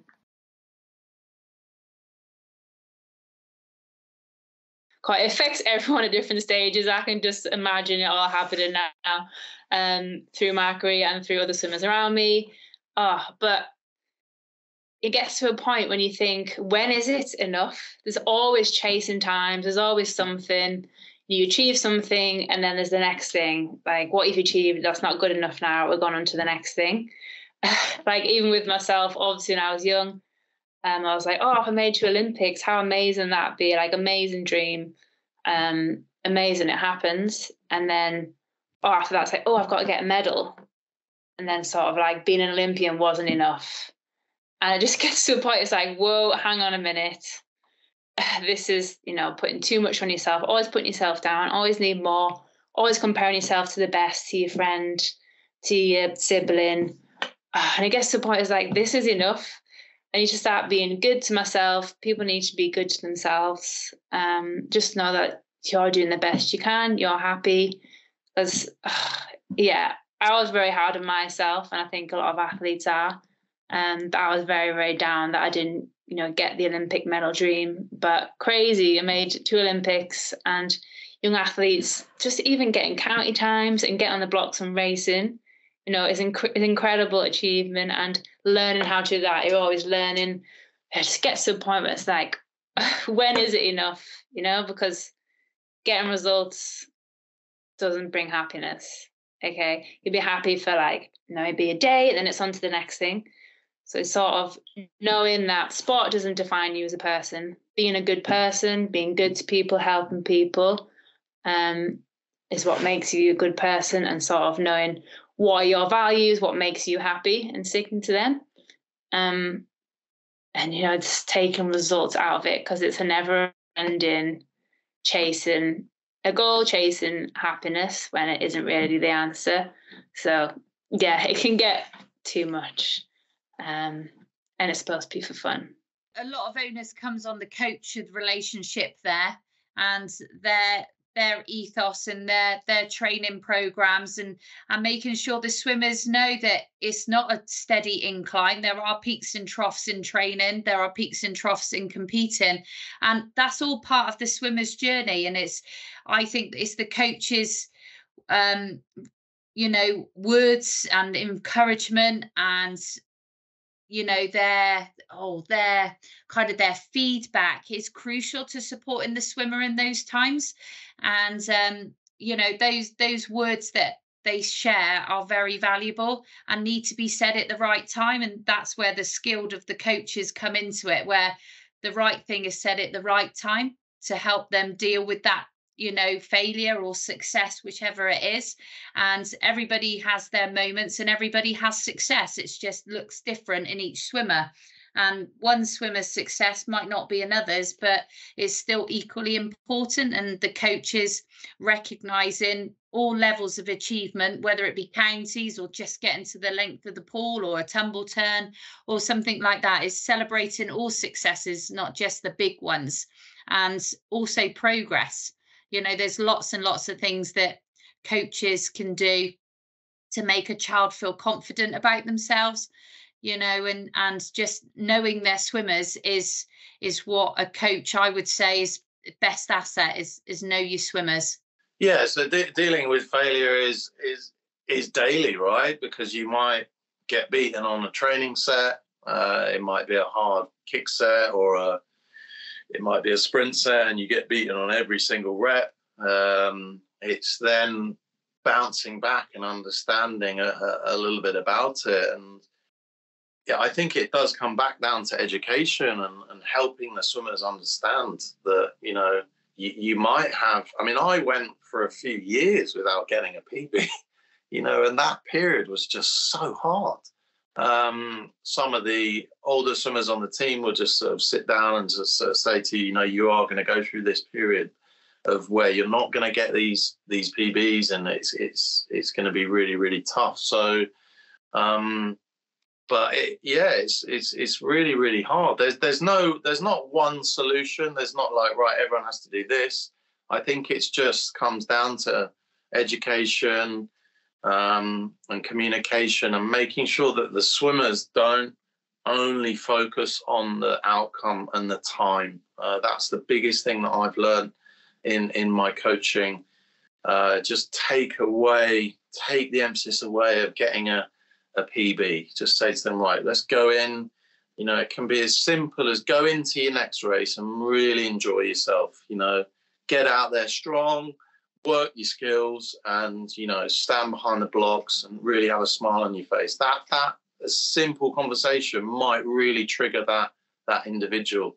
So it's just really working on those processes and helping that with that education. I mean, it's not just in swimming, right? It's in all other sports that are time-based. You know, it is a little bit different in individual sports because you are reliant solely on yourself. You're standing on the block on your own. No one can go in and swim your race. When you're in a team, you have that team support network around you. And if you fail, I guess you fail as a team. So then you can look left and right at your teammates and go, oh, guys, what happened today? Oh, gosh, yeah, you know, I think we could do better. But as an individual, it's a lot more pressure coming down on you as an individual. So it's just working on those processes and helping the swimmers with the education and the understanding. And I'm a big believer in that positive reinforcement. I've had swimmers that haven't PB'd for 2 years, 3 years, but then when they get over that hurdle and they start swimming fast again, it's so rewarding. And, you know, and they sort of stuck at it. It's great. I think it's just asking, you know, are you happy? And did you do your best? Because if you try your best, then that's all you can do. You can't do better than your best effort. Just always being positive, supportive, try not to have it on the result, never comparing to anyone. The comparing is, you know, the nasty part of it. Comparing is always going to be there, and it's a natural instinct I think we have as humans, but comparing is always where you're going to put yourself down. If you're just in a race, doing everything for yourself, focusing on yourself, doing your best, not looking at anyone else, then I think that's the way to be. It's just focus on what you can do. Parents as well, just saying, you did your best. You can't compare yourself to anyone else because you are not anybody else. You're you. And did you have fun? And just always say, make sure you have fun today, because that's what it's about. Everyone wants their kids to be happy. That's what parents want. So, yeah, it's about being happy.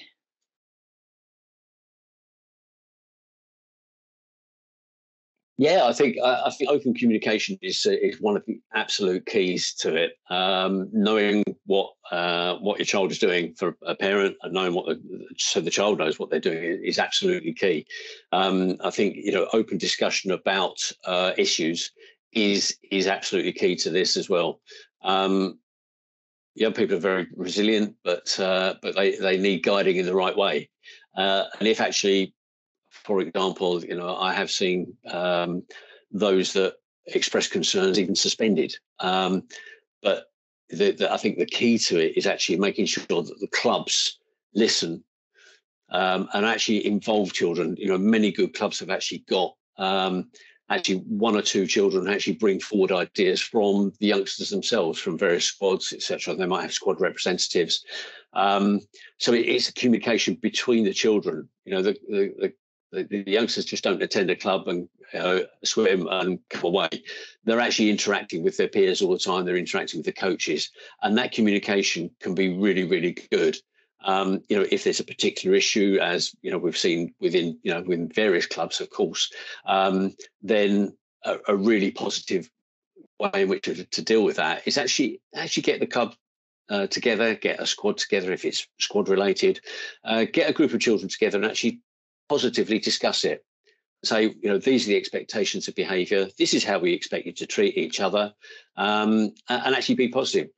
They want to enjoy it, and actually it's giving them the ability to talk about how they can best enjoy the sport and actually attend, etc. So it's kind of part education of them, part encouragement to talk, and getting them involved and listening to them. So that is really key to me. I think helping parents. When we get a lot of swimmers, parents come to us and they just, we're sort of a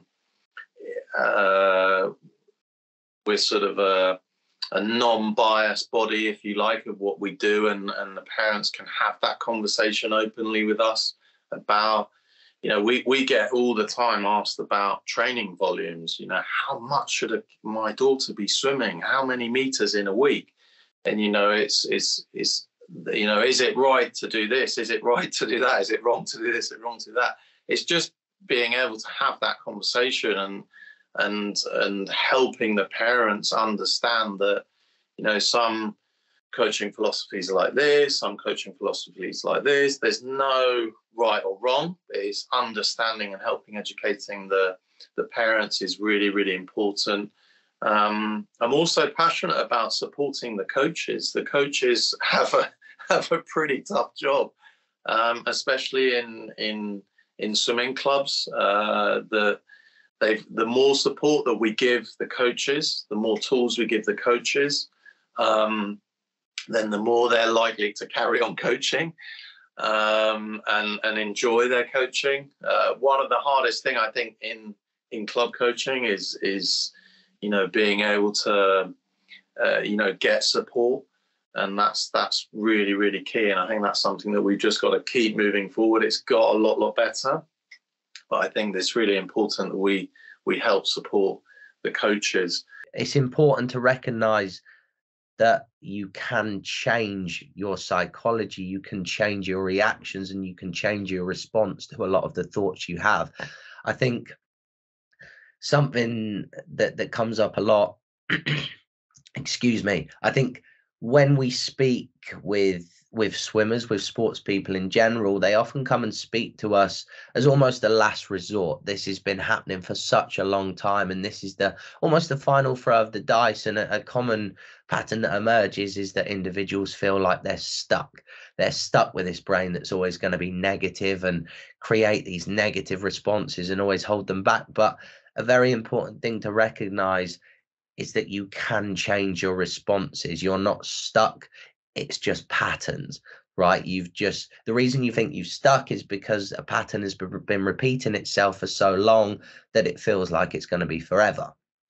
But you can ultimately change your responses. And sports psychology, speaking to a psychologist in general, whether that's about your performance or whether that's about your mental health, is framed very, very wrongly. Shall we say that, speaking to a psychologist isn't a weakness, actually speaking to a sport and performance psychologist is a huge strength, as it shows that you're willing to put in the work, willing to make the changes that are very difficult, but are ultimately going to be very rewarding.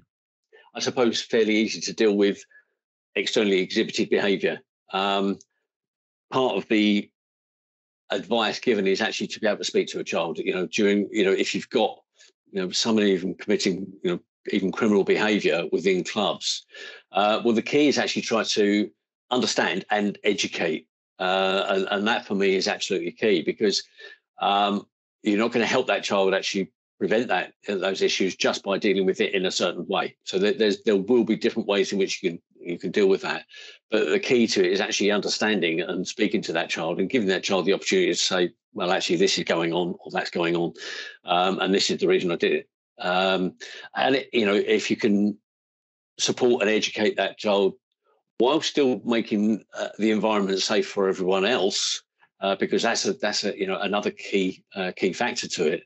So it is a balance, but certainly listening to the child and actually supporting the child to understand the consequences of the actions, and they might be a very short kind of consequence, but actually longer term potentially that could assist. Certainly, I've had ways in which I've dealt with certain criminal acts committed by children, but there's still a recognition actually they are children, and once certain processes are dealt with, then it's really good to try to educate them in a way in which they can be supported and actually make everyone safer around the whole club, etc. So elite athletes at that level need to have it. They need to have somebody. The club needs to provide somebody who would talk regularly to these kids to find out what is going on.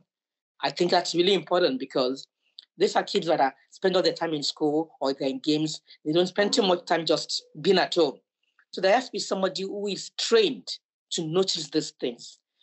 I don't think it's a gray area, And even if it's okay, we don't have too much money, there are some people like me that will be happy to volunteer. I can bet that.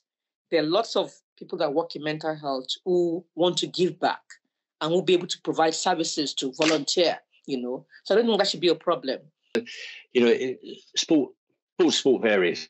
I've actually been, significantly encouraged also by working with some of the smaller sports. Some of them have got, a true set of guidance so that what is expected. Like a child should be welcomed to the club. They should be encouraged to partake in the club. Whilst everyone should be encouraged to protect a child, that they're appropriately treated whilst they're at the club. And also respected as children, because they've got everyone is a child, and every child has got their own views, their own feelings, their own experiences, and to respect those and listen to those is absolutely key. So to reinforce the good work that many are doing around clubs, I would support that. Sports psychology is hugely important, and it's a massively growing industry, and there's good reason for that, because people are recognizing now that ultimately psychology is the difference between a podium and being last in the race, right? It's so important to be able to manage and deal with the pressure that you get put under, and it's just that sports psychology is a critical aspect of high performance. Without good mental health, it would be difficult to have good physical health. It's as important, just like the way that if you have a child who's an athlete, you pay attention to the diet, you encourage them to exercise. That is the same way we should be encouraging them to have good mental hygiene.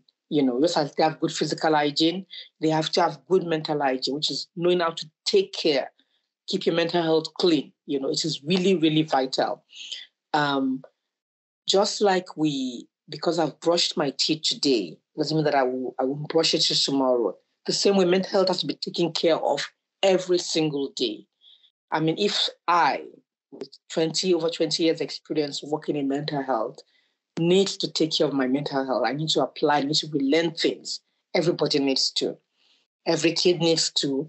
And kids that are in the high pressure world of competitive sports, competitive swimming, they need to. I cannot emphasize enough the importance of providing good mental health care support for these kids?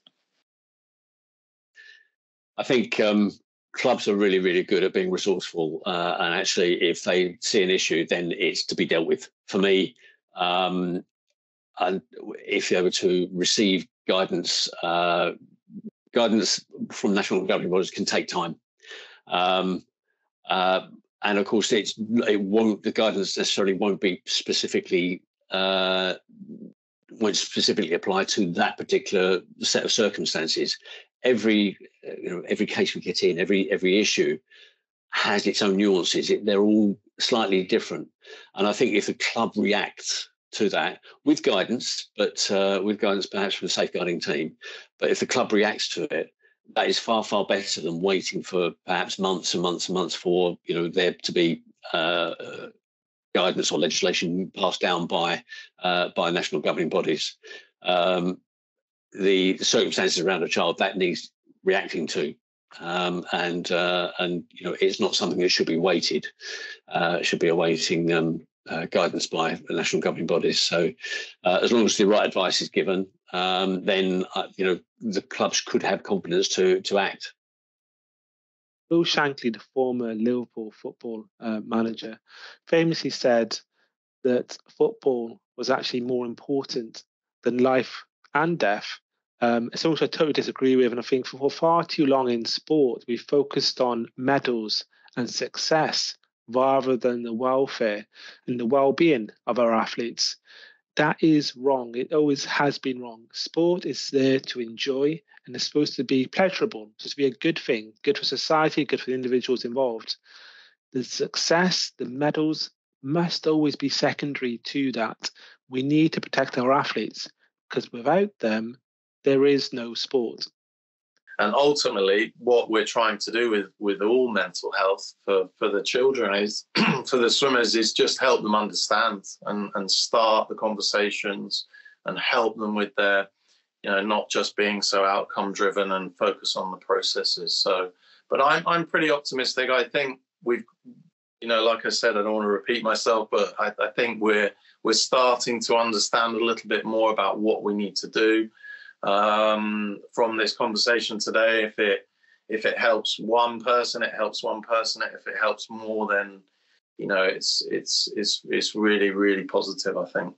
Thank you, Andrea. I hope that my experiences and any advice helps any young swimmers and parents out there. Wow, when we got started on this project, I had no idea where it was going to take us. And I have to say, I have been absolutely blown away by the content, the advice and guidance that all of our experts have shared. So really sincere thanks from me to them for giving up their time and really stepping up to support this project. I really appreciate it. So I didn't just want to leave it there with a big discussion about what the problems are. We want to be really forward thinking and give you some ideas about how you can get started. So one of the things that we think is key is to find out what your members think and how they feel. And the way to do that is a survey. So we have worked with our experts to come up with a list of survey questions. They've changed how we position those questions to make sure we're asking the right questions in the right way, and those questions are available in our template guide, which is part of the PDF that accompanies this video. The other thing that we want to do is to really encourage people to skill up. You don't know what you don't know, right? So we have partnered with a terrific organisation called freecoursesinengland.co.uk, and working with them, we've come up with this list of courses that we think would be terrific. Now, listen, all of these are completely free. They're available online. You get a level 2 qualification with them, which is the equivalent of a GCSE, grade A star to C, and you can take it with you anywhere you go. It's not just for clubs, parents, teachers, anybody interested in just increasing their knowledge can take it. So here are the courses that we're recommending: mental health first aid, children and young people's mental health, men's mental health, counselling skills, self-harm and suicide prevention, awareness of mental health problems, distressed behaviour and challenges in children, and understanding autism. So we hope that you all look into those courses and think they're a good idea too. We have some more resources in the guide, some cool stuff like a template letter that clubs can use and send to schools, or send to a swimmer that gives to a school, that really encourages the school to collaborate with us and gives the schools some ideas of things that they can do to support swimmers as well. So I haven't got time to go through everything that's in the guide, but please do check out the PDF guide. We've made all of this content completely free. So if you have found it valuable, please like it and share it and pass it on to other clubs. Let's not keep any of this a secret. And we can't wait to start hearing about the positive things that you're doing and to share those best practices so we can all work together to help improve the lives of our young athletes. Thank you so much.